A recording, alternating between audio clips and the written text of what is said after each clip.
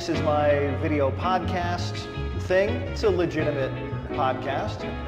It's called Work in Progress, where I talk to my friends about the work they do and why they do it, the challenges they face, and all that good stuff. And oh boy, this is going to be a great episode of Work in Progress today. I'm joined by my longtime friend, Mason Groben, winemaker at Jasper Winery, and we're coming to you from the Barrel Room. Correct, yeah. In Jasper Winery. Yeah. Mason, welcome. Thank you.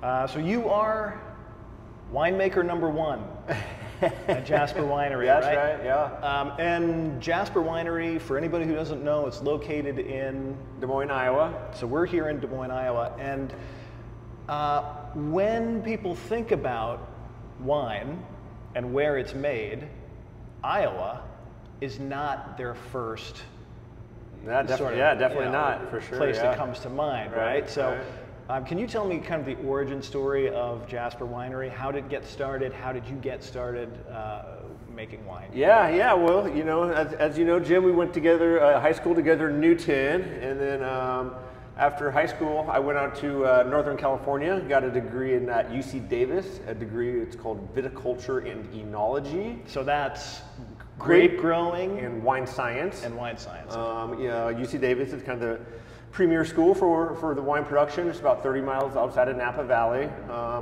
Traveled the world for a while, working at different wineries in places like Australia, New Zealand. Yeah, right.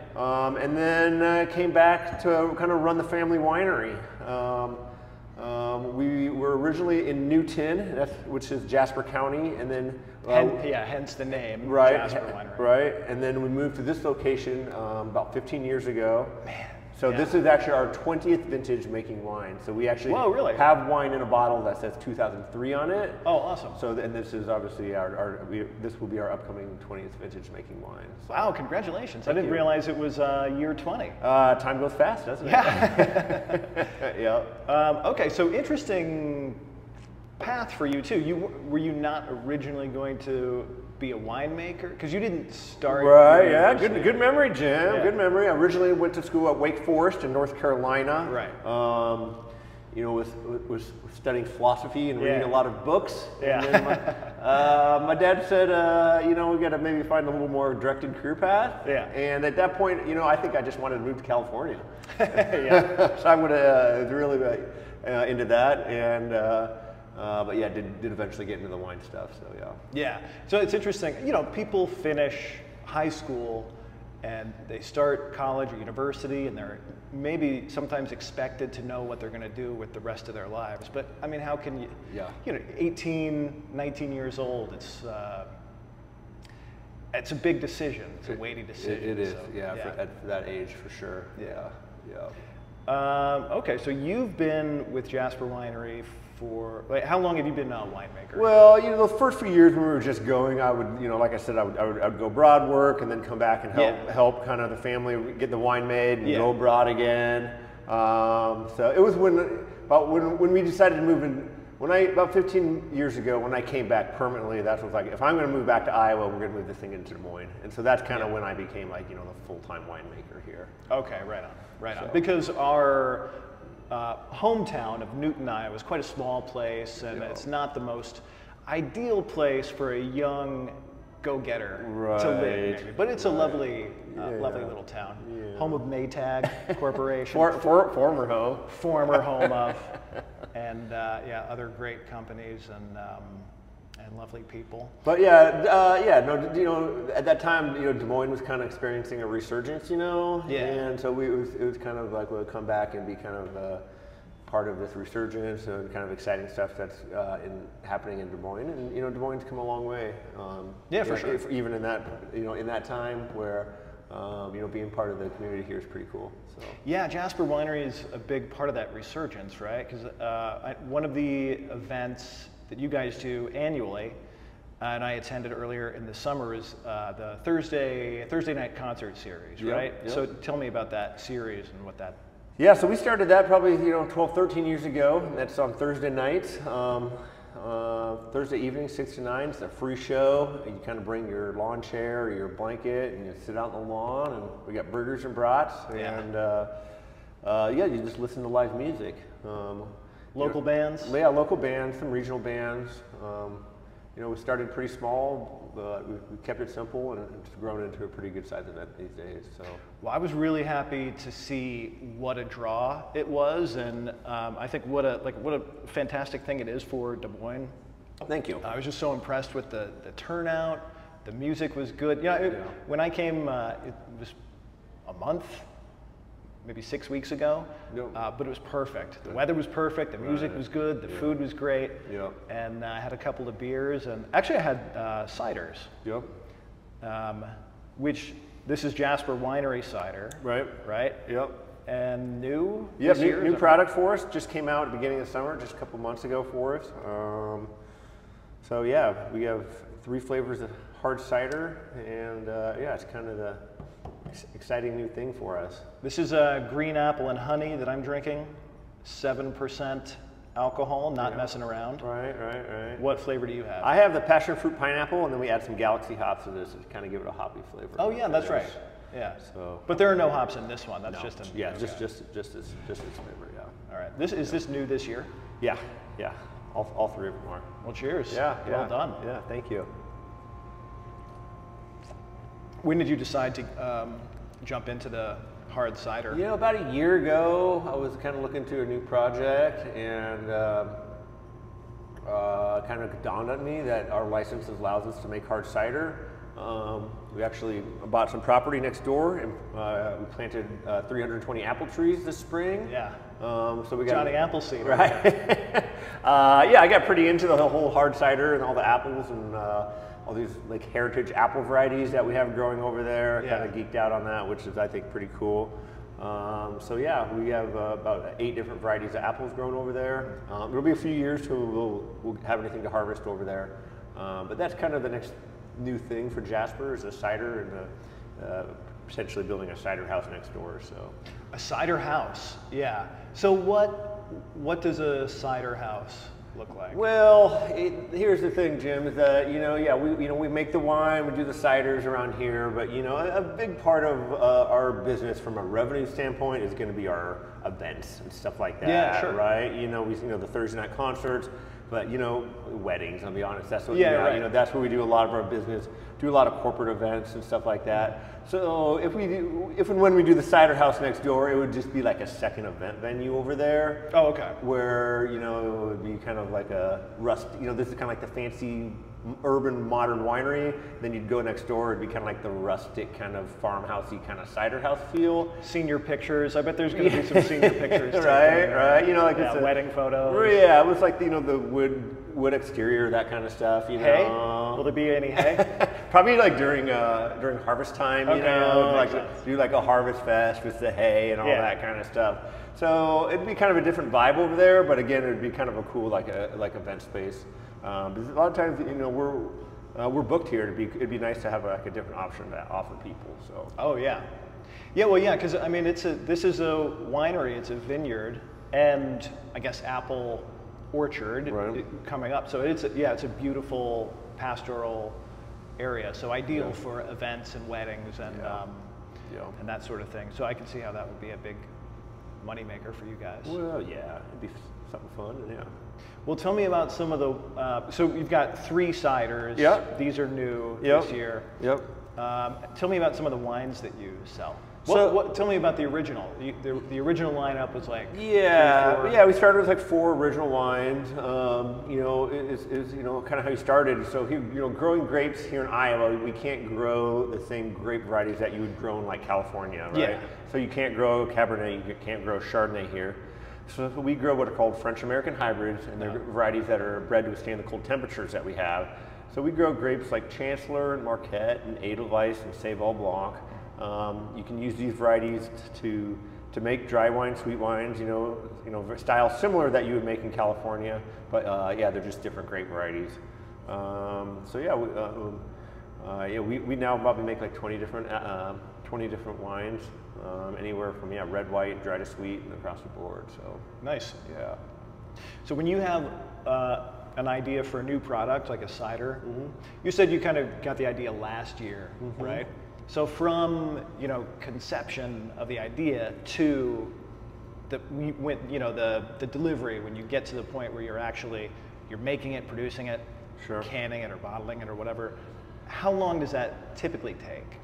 I mean, it kind of depends. When you're launching a new brand like this, honestly, the two main things. First, you got to decide what flavors you want to launch with, right? Yeah. So that requires, trying a lot of cider, right? And we did try a lot of ciders. Tough part of the job. Right? Yeah, Research. tough part of the job. And then figure out what flavors you want to start with, and then getting your design done is a big part. Getting your brand established. Yeah. I don't really have the money to work with like a big design firm, so I just have like a freelance guy that I work with. So we work pretty closely, to getting first you're gonna start with your logo. You probably started with 10 different logo designs. Then you're gonna figure out your color schemes, and then your overall branding, and then your can layout. And that took about 3 months of back and forth, Sure. to get that done. And then you got to figure out, where you're going to get your cans printed, that kind of stuff, and then get your recipes locked in, where you're going to get your flavorings, and where you're going to get your raw materials, all that kind of stuff. It's probably like 6 months, start to finish, to kind of launch a new product. I'd say is about right. It almost seems fast to me, 6 months because it's a big, it's a big undertaking. Yeah. Only because I already really have all the equipment in place, right? Sure.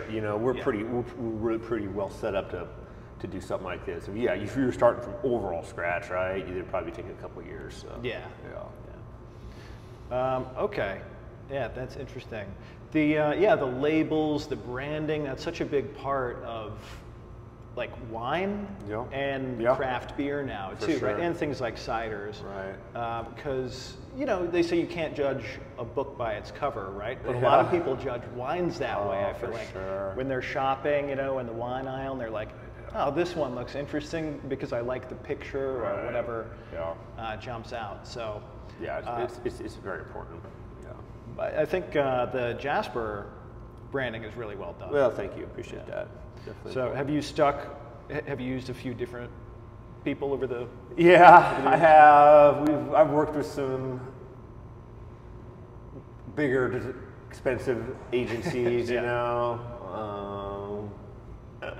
advantages and disadvantages, just like anything, They do some good work, but some of these guys are expensive. And I've gone back just to working with this freelance guy, just for cost reasons, and I like being involved in the design process, and then it's like you can pay these big designers, but they got, this is my life, right? And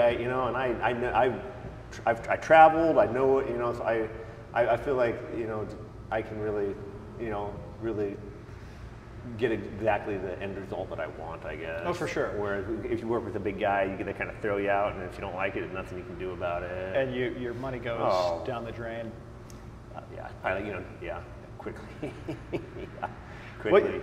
I mean, you've got a good eye for design and and style. I complimented you on your shirt earlier. That's a great shirt. Well, let me ask you about the barrels that are behind us here. Yeah. So these are wine barrels. Right. Is there actually wine in here? Yeah, these are all full right now. So if I wanted to, I could just poke a hole in there and wine would shoot flying out. right out. Yeah, you can see, look at it, let's tag here. This has got some Chancellor in it, it looks like. Okay. So this is gonna be wine from last year's harvest, okay? So this has been sitting in the barrel since probably like last November or so. So that's pretty much ready to go out. And then basically, we'll start picking the 2000, we're sitting here on August 9th, I believe it is. Yeah. We'll start picking grapes this harvest season in about 2 weeks. And then once these grapes get picked, we'll pull this wine out and put the new stuff in. It's kind of how we do it. Oh, right on. And then this gets bottled. Yep. What about the barrels themselves? What kind of wood is this? So there's going to be two different kinds of wood. We use either French or American oak. Yeah. French oak's going to get you a little bit more like vanilla character. American oak's going to get you a little bit more spice character. And so what you'll do is say if you have a lot of, one particular batch of wine will be, let's say, these 6 barrels, right? Yeah. So you'll put half in a French oak, half in American oak, so you pick up some different flavors, some in some new oak barrels, some in some older oak barrels. There's different toast levels, and then what you'll do, those are kind of your winemaking tools, you know, to get your flavor, and then these 6 barrels will be all blended back together into a tank prior to bottling, and then that's how you kind of get your different complex flavors. Yeah, a lot of complexity in there with all that. Yeah. Okay. Yeah. And let's run through some vocabulary that you know you could give me to help me pretend like I know something about wine. Because I you know, be honest, I've drank a lot of wine over the years, but you know, describing it both in terms of taste and all the different flavors and complexity, just the whole vocabulary of it still kind of eludes me. Yeah, people like to try to make it harder than it is if it sounds smart, you know. But some people are really good at it. Yeah, for sure. But there's, so if you're describing a wine, what do you need to talk about? Well, obviously the first thing is going to be the aroma, right? You're trying a wine, you're going to try the aroma, you know, is it more fruit forward, kind of jammy, oakier with a white wine? Is it kind of fresh, or is it, again, it can be oakier, right? And you get to look at a wine, and then is it, you know, what is it, you know, what's the color? Is it, you know, clear or dark, that kind of stuff? And then obviously tasting for flavors, mouthfeel, how tannin is it? How astringent is it? Yeah. You know, which is kind of how bitey it is. And tannin, what is tannin? Tannin, it's hard to describe. Tannin is like, a good way to describe tannin is it's just, when you're drinking, the difference between straight water or drinking tea. It's like that, it's just kind of that bitiness in your mouth, you know? Yeah. It's kind of hard to describe, but that's kind of the best way to describe it, right? Okay. It's like that drying sensation in your mouth. Yeah. Yeah, it's kind of the best way to describe it. Okay, so you got your the aroma, the appearance, and then the mouthfeel, and then flavor, and the flavor. So flavors could include like fruity, jammy, right, and then citrus, you know, for a white, citrusy, floral, that kind of stuff. Yeah, vanilla, right? Yeah. Licorice. Right, yeah, you get a little black licorice in some of the dry reds these days. Yeah, anise flavors. Yeah, but you know how sweet it is, you know. Sweetness level, we do make a lot of sweeter wines here in the Midwest. Yeah. People like a lot of sweeter wines, so that's definitely a big thing. Yeah. Okay, perfect. So, yeah. Describing wine, it's like analyzing a picture or something in a way, right? Sometimes it can be kind of just subjective, and some people are kind of full of it, I think, when they're describing it too. Yeah, you know, the younger generation, they're kind of getting away from that, right? Nobody, you know, it's like nobody really likes the snooty wine guy anymore. Yeah, you know, we're from a business standpoint, you know, we're seeing the most growth in like canned wine. Not only do we do the canned cider, but we just do canned wine. Oh yeah.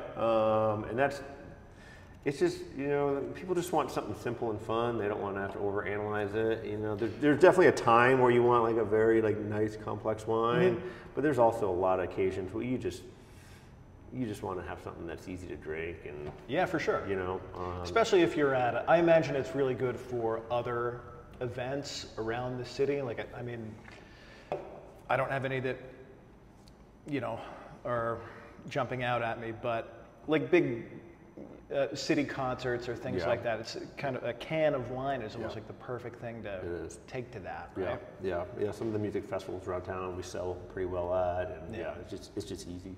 Yeah, for sure. Okay, and it doesn't break, you know? Well, that's the thing. Easily recyclable, it doesn't break, you know, broken glass. There's honestly a lot of advantages with the cans. Yeah. Well, let me ask you another barrel question, because I meant to ask this earlier. So, when you're finished with a barrel, you just reuse it, right? You can. When you have like a new oak barrel, after about 5 years, you won't get any oak flavor out of that anymore. Okay. Yeah. It's just sapped. Yeah, you can still use it for aging. Yeah. But you're not getting any oak flavor. We actually have started to just buy used barrels that are like 2 to 3 year used, and then just use them one time, and then we just sell the barrels when we're done. And then who buys them? Do they like other alcohol makers? Or? We will have other alcohol makers that will sell them to, but we just mostly just put them on Craigslist, $100. Yeah, I'm sure people like having them around. It would be kind of a cool thing to have, you know, on your porch or your deck or whatever. So a lot of it's kind of ornamental after a while, I assume. Yeah. The buyers want it for that reason? Yeah, mostly, yeah. Okay. Yeah. You could fit a body inside one of these things. They're pretty big, you know? If I ever need Cut to it open, right? Bury it down, send it down river. Yeah, exactly. If I ever need to get rid of somebody, I'm going to come to you. But we'll talk about that. Yeah, that'll be a cash deal. Yeah. Okay. Well, I don't know if I have any other questions for you. Okay. About Jasper. Anything else you want to throw at me? Well, I mean, I have a couple notes here, Jim. If you want to, to give me a couple, like, I don't know what the general direction of this podcast, but just like a couple general business thoughts that I scratched out before you came in. Oh, okay. Yeah, business thoughts. Just some general lessons very quickly that I've learned in 20 years of being an entrepreneur, okay? Perfect. First one I'm going to say is a very difficult lesson that I've learned is I ran a craft brewery for 10 years, okay? Yeah. And we shut it down, and it was a very difficult decision. And you read about this a lot, and it's the advantages of failure. You know, for sure. Is that when you're successful, success is great, but you don't really learn anything, and you can tend to get a big head. And I kind of did that in the beginning of my career, and I, quite honestly, spent a good 10 years of my career kind of failing a lot, and it sucked at the time. But I'm at the point now where I have literally made every goddamn mistake that you can make that my confidence is so high because there's nothing more I could do. So, it's interesting that failure can lead to confidence, and I never thought it'd end up there, but I think it's a good life lesson to learn. Well, it's a necessary component for success, right? I mean, you have to fail in order to achieve success. Yeah. Yeah. So it's tough. I mean, it's not really fun to experience it, right? But long term, it pays off. Yeah. The more you fail, the better you get, right? You do. Yeah. You do. You never think when you're 20 years old coming out of high school, you just think, we're going to rocket to the moon, right? But that's not the way. But once we've hit our 40s, you had some failures, but you've learned so much. It really, it puts you in a good position I feel, to succeed later in life. Another thing is obviously I've learned that you got to have persistence in business. You got to persist, but at the same point, you got to know when to quit. You got to know when to get out, because you just can't keep hitting your head against it, because there's always going to be other opportunities out there. So that's another good lesson I've learned. There's a lot of pros and cons in running a small business. I love running a small business.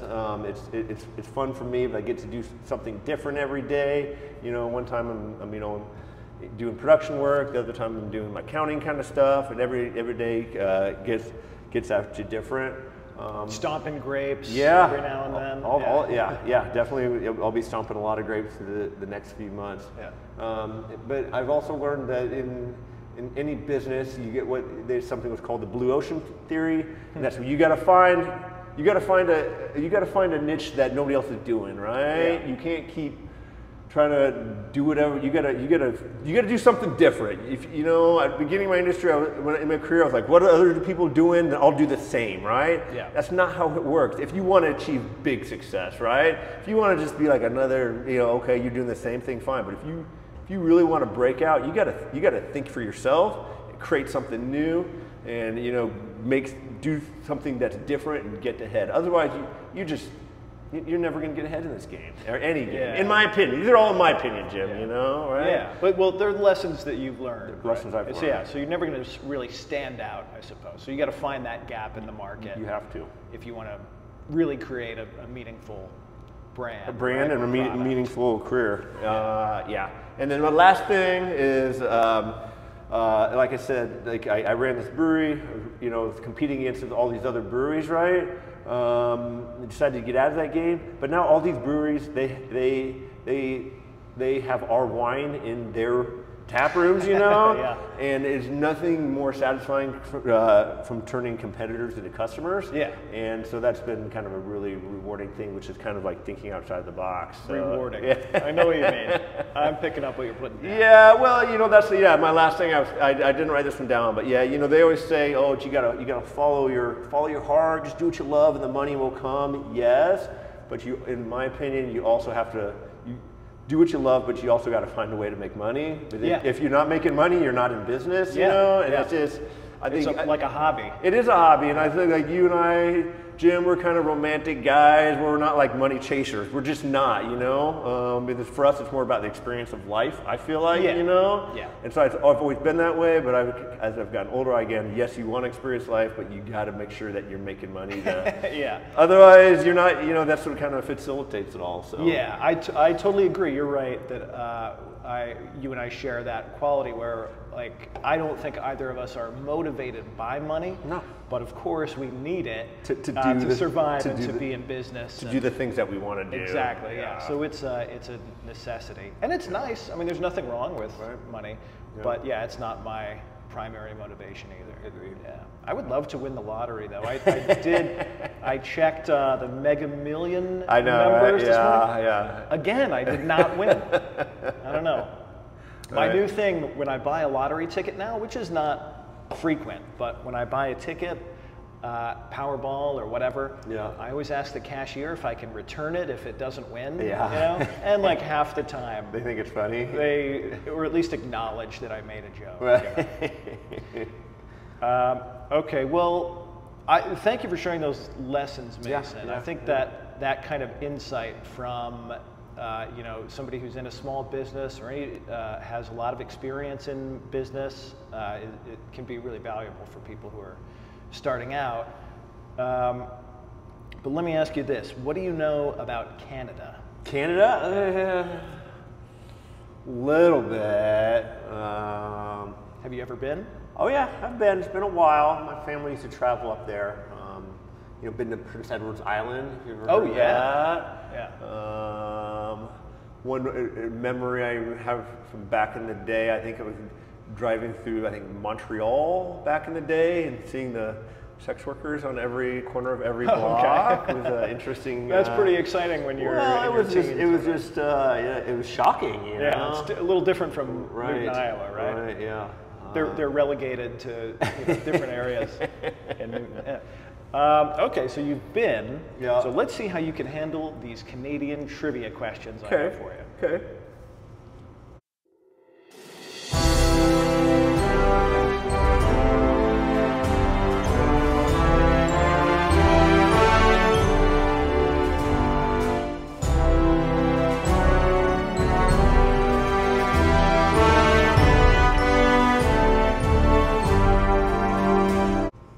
Don't give me anything too hard though, Jim. Okay. I'm no expert, but. All right, well, let's see how you do. Okay.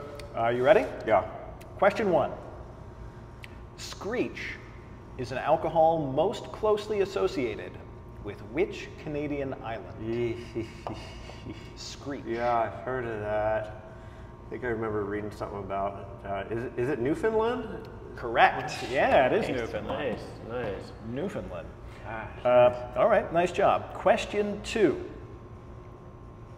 According to Forbes' 2017 rankings, the second most valuable NHL franchise is Canadian. What's the name of this Canadian NHL franchise? Ooh. I think I do. That's probably the Maple Leafs. Is that right? Correct. Oh, yeah. nice, nice. Yeah, of Toronto, the Toronto Maple Leafs. Good. Nice. All right, 2 for 2 so far. Moving on to question 3 here. Question 3, called the greatest outdoor show on Earth by its promoters. What is the name of the huge annual rodeo held for 10 days every July in Alberta's most populous city? What is the name of their huge annual rodeo? Shit, I'd have to think about that one, Joe. Man, I don't know if I'm gonna know that one.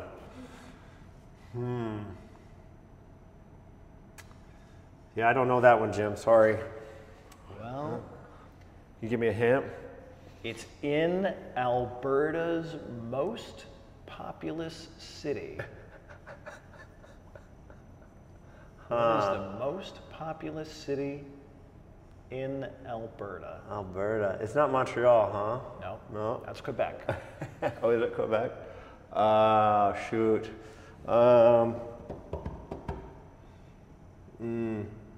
Yeah, I'm sorry, Jim. I don't got that one. All right. Are you absolutely sure? Yeah, I don't. All right. Well, before I tell you the answer, Okay. we'll take a pause on that one. Okay. We'll go on to question 4. Yeah, come back to me. Because I think I can see like a little sparkle in your eye where you almost know it. Okay, yeah, let me think about that But one. let's go on to number 4. So Okay. question 4. So far, we'll say you're 2 for 2. Okay, yeah, we'll come back. What country has the longest total coastline in the world? And just to be clear, we're talking about coastline on the border of the country, not including any internal coastlines that include, lakes or rivers. What country? Yeah, I do know that. That is Canada. Yeah, you are correct. Yes. Yeah. Yes. Yeah, that is. I think, I've known that for a long time. Yeah. That's it. Yeah. Everybody knows that. Well, not everybody, but you certainly do. Okay, 3 for 3. Okay. All right, we'll say question 4. Okay. I'm Like a Bird was a top 10 hit single from the 2000 album Whoa Nelly, the debut album from which Canadian singer-songwriter? Ooh. Is that Nelly Furtado? Ding, ding, ding, ding, ding. Yeah, all right. All right. Nice. Okay, let's go back. So far, 4 for 4. Let me give you another chance at this final question. We'll see if you can get the answer to this one. So this was our question 3. We'll make it our final question now. Question 5. Called the greatest outdoor show on Earth by its promoters. What is the name of the huge annual rodeo held for 10 days every July in Alberta's most populous city? Yeah, I feel like I've seen something about that. Oh, man. I could see it on the tip of your tongue. Yeah, I feel like I saw an article or saw a show or something. Like the rodeo up there. Is it? It's not the Calgary Stampede, is it? You are correct. Yeah. Oh, Nice job. Perfect. Nice. 5 out of 5. Nice. See, I knew if I gave you a little time to let those wheels turn, you'd come back. Well, I appreciate you doing that. Nice job. I think you know more about Canada than you thought. Yeah, I think so. Okay. Well, Mason, that's all I got for you today. Cool. Thank you so much for being on my podcast. It's called Work in Progress, and this is work in progress right here, right? Yeah. Wine in the making and a winemaker on the move. Thanks again. Thank you, Jim. Thank you for your time. Yeah. And anybody who's out there, especially if you're in Iowa, it's on the shelf. Try some Jasper wine, and can you buy Jasper wine in? Most of the Hy-Vees in the Des Moines Metro, you can. Yeah. What about in other states? You can order. Go to our website. You can order it online. We'll ship it out to you. Okay, so you can ship it in the U.S. Can you ship it abroad? Not abroad, no. Okay. Yeah. Okay. Can you find it abroad? No. Okay, but in every state? We can ship to like 40 states. A lot of different laws with alcohol shipping. Oh yeah, weird alcohol laws. Okay. All right. Thanks again, Mason. All right. It was a pleasure. Yeah, likewise. Did you have a good time? I did. Yeah. You gave me some. I think you gave the audience some really good, useful bits of advice. Well.